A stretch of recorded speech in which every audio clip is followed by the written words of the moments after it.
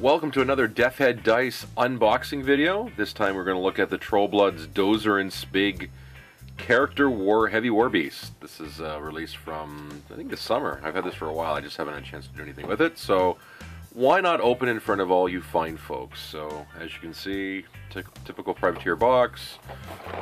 Box art on the side, shown on the side.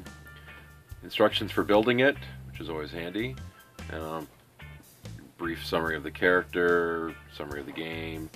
Just notice though that a lot of the box art has the same photo there and there, and well, it's different, a little bit different in there. So why don't we try getting a different photo if we can? Just because, you know, having different pose would be a good idea, especially since you've got that 3D thing on the website. You can pull an image off of that. So just a suggestion. So let's take a look and see what's inside the box. There we go. So and in the back is the card, so we'll take a quick look at the card. So make sure that's in focus. Dozer and Smigg, a 4 Fury Heavy Warbeast. And there you go, you can take a look at that. And then I'll just flip it over. He's got a Bank Shot Animus, which adds +2 to AoE ranged attack rolls, which is handy. He's an affinity to Gunbjorn, which will make maybe people actually play Gunbjorn a little bit more. And then all the other stuff here that you see. So we'll get into the actual model. So we'll open this up.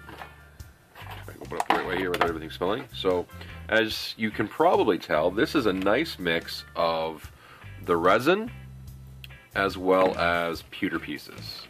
And this is the high-end resin. This is the stuff they use for the bigger pieces, and this isn't the same as you would see for, say, some of the plastic stuff you're seeing, like from the 2-player starter box. You've got Sorsha, and then you can even see the difference in the quality of the color. You can see the difference. So what I'm going to do is I'm going to lay this all out, and then we'll take a look. Okay, so I've laid out the entire kit, and you can see it is made up of 5, 8, 12, 13 pieces. So 13 pieces of goodness. So as I mentioned before, it is a combination of the resin as well as the pewter.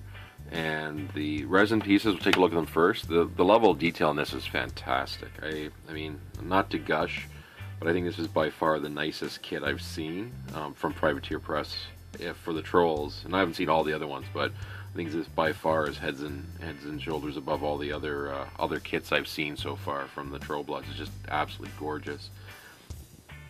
For me, it's very reminiscent of the Forge World quality of kit, if not even better than some of the stuff I've seen from them. So there is, and again, this kind of product with the resin, you're going to expect that there is some mold lines along here.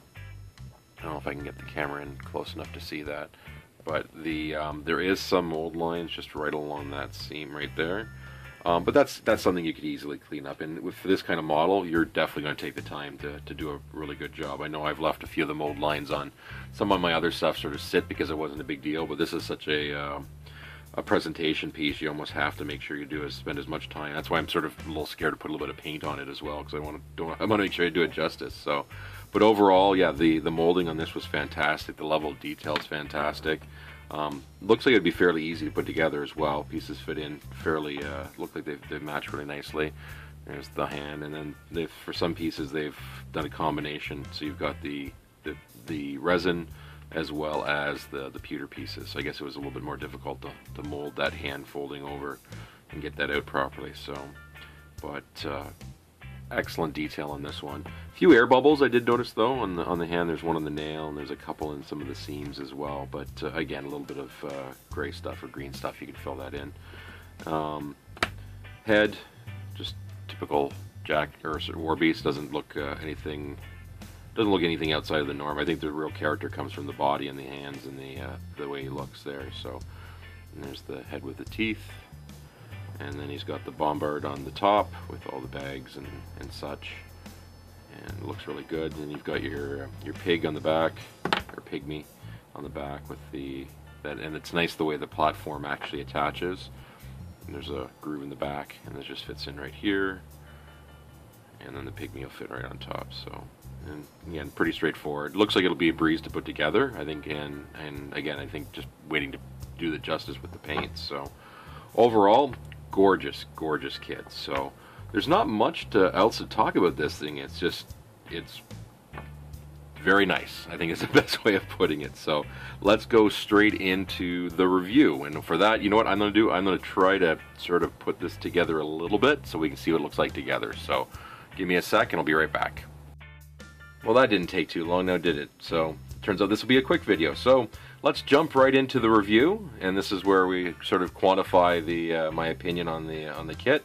So we break it into 3 categories: sculpt, material, and the mold, and then the options and posability. So we'll start off with the sculpt. Well, no surprise, I'm giving this 5 out of 5 because this thing is just gorgeous. Like I said, I don't think we've seen from Trolls as nice a kit as this. I mean, some could argue the Mountain King, but I really like this one, and I'm really excited to play this one. I know there's some questions about in the community whether or not he's feasible, but he looks too good not to play. So 5 out of 5 on the sculpt. So we're going to go into the mold slash material. So this is where they look in the mold lines, the quality of the material itself. So this is Privateer's Press's sort of more high-end resin. A lot of really good detail, minimal mold lines. I mean, there's a little bit of mold line there, a few air bubbles, which with this kind of process you can be expected. Now, because of that, I can't give it 5 out of 5 as much as I want to, but I'm going to give it a 4.5 out of 5. Just because, again, the amount of effort to clean this up will be minimal, and that means you can get to painting it that much sooner. And then last, we have the options slash posability. Now, because this is a character, and typically in almost every miniature line I've seen, the characters don't have that much posability, so I don't think it's actually fair, because I mean, I've voiced my opinion on the fact that Privateer Press stuff doesn't seem to have a lot of that, but for the character I don't think you'd expect that. So I'm not going to give a score on the options and posability because I don't think it's really relevant for this.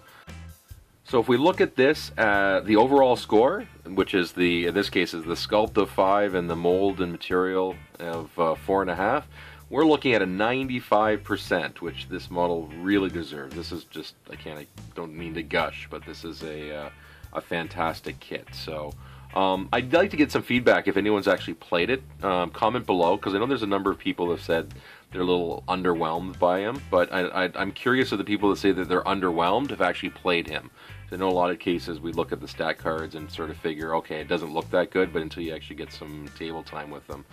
I know for myself, I was putting together a list and a couple times, and I wind up putting it with Gunbjorn, which was actually the model that got me into Trollbloods in the first place. It's nice to see to be able to pull that guy out and actually maybe potentially play him as well, even though I know he's considered an underperforming caster. But I'm to the point this year with my Year of the Trolls, I want to play everything I have, and I want to see how they all play together and sort of form my own opinions. So comment below if you've had luck with Dozer and Smigg, and if you've brought him with Gunbjorn, and if you have any suggestions or pointers for the first time playing it. So thank you very much for watching. If you want to see more of these videos, just like and subscribe to the channel.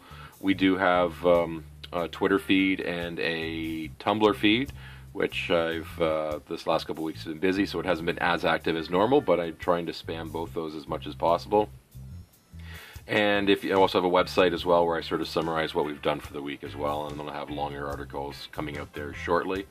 And that's it. So comment below if you have any suggestions, recommendations, criticisms, etc. Thanks for watching, and we'll have some more videos for you soon.